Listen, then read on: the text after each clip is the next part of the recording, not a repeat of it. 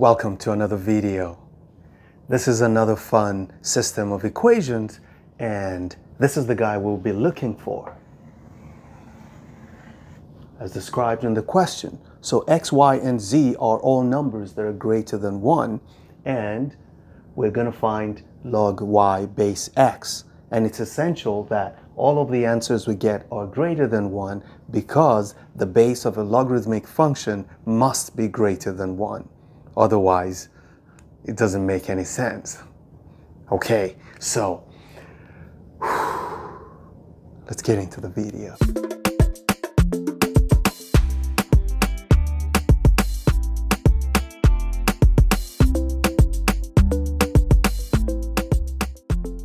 Now, I found this one relatively easy because I was able to know what to do as soon as I saw it, because there was a suspect, and the suspect was 2, because this is just a root of this and this is a root of this. So I knew that I had to express things in terms of powers of 2. So if I rewrote these numbers here, and I said, hey, why don't we write this as 2 to the first power, write this as 2 to the second power, and this is 2 to the third power, somehow it has some analogical representation to the left-hand side.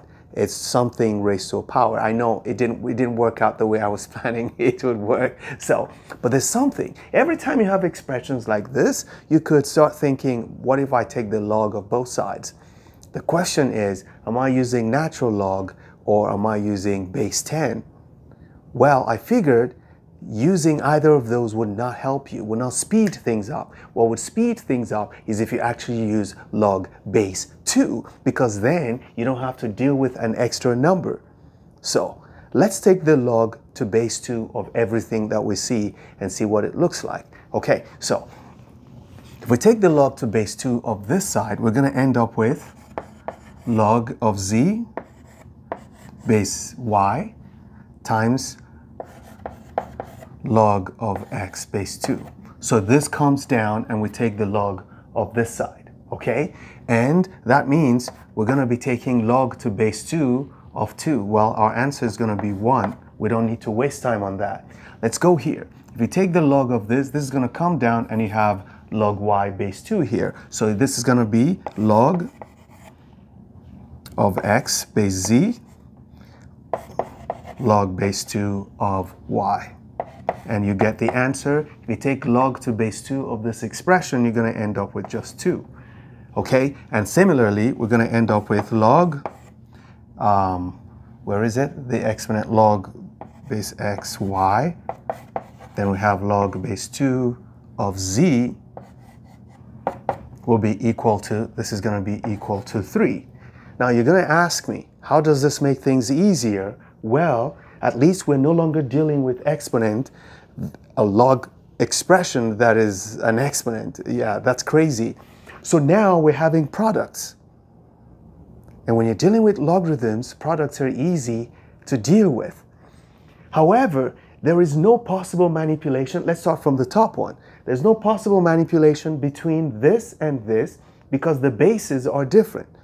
But we can make all the bases the same so that we can write this in terms of base as log base 2, log base 2, log base 2. We already have log base 2 here, and we just have a common family of expressions. So everything will now be in base 2. And that makes life very easy because we're going to go here and say that we can do change of base. So this becomes log z in base 2 over log y in base 2. So we have log z base 2 divided by log y base 2 multiplied by log x base 2 times log x base 2 is equal to, this is still 1.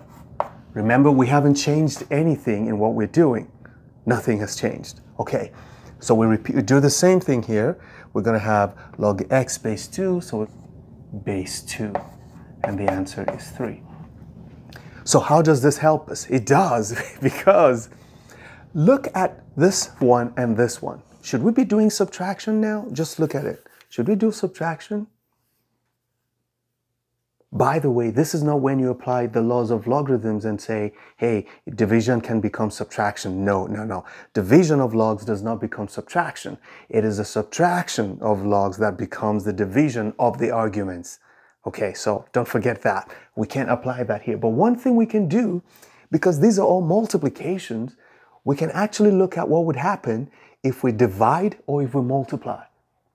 Look, you have log z in the denominator here, and you got log z not in the denominator here, which means if you multiply this by this guy is going to cancel this, and yeah, that's the only cancellation we're going to have. Oh, there's log x here. This is going to cancel this. So what you have left in this multiplication is just log y times log y. And you're going to be multiplying these two. So let's call this equation 1, equation 2, equation 3. Multiplying equation 1 by 2. If you multiply these two equations, okay, I'm going to write it out here. See what happens. If you multiply this by this, you're going to have log y base 2. So notice what happens. This is going to cancel this. This is going to cancel this. And this is all we have left. We're going to have log x base 2 squared, which is the product of these two. Let's put it in parentheses. And it's going to be equal to this times this. This times this is going to be equal to 2. And immediately I can even find x. This implies that log x base 2 is the square root of 2. This is going to be, so that means log x base 2 is equal to plus or minus square root of 2. Okay, one question I have, is it possible for log x base 2 to be negative? But we said x is greater than 1, so that means that we can't have the negative option. I'm going to take it out. That's it. So we found log x base 2, and we can find x. But you see, the question did not ask us to find x. We're looking for log y base x. So what we can do is repeat the same thing we just did here. We're going to say that if we multiply equation 2 by 3, see what's going to, I'm not going to write that. So if we multiply these two together, we know that this is under, it's going to cancel this out. We know that this is on top, it's going to cancel this one under, and these two are on top, so we're going to get the square of that just like this. We're going to get log y base 2 squared will be equal to the product of these two, which is 6. And that implies that log y is going to be equal to log y base 2 is equal to, it's just going to be 6, square root of 6. I was thinking it was going to take longer, but we're done. Okay, so now we know that log y base x is equal to log y base 2 over log x base 2, which are the two answers we already just obtained. So it's going to be this one divided by this one. So it's going to be equal to square root of 6 over square root of 2, which is equal to the square root of 6 over 2, which is the square root of 3.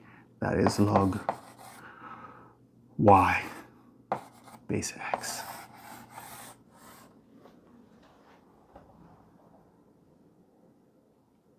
Never stop learning. Those who stop learning, stop living.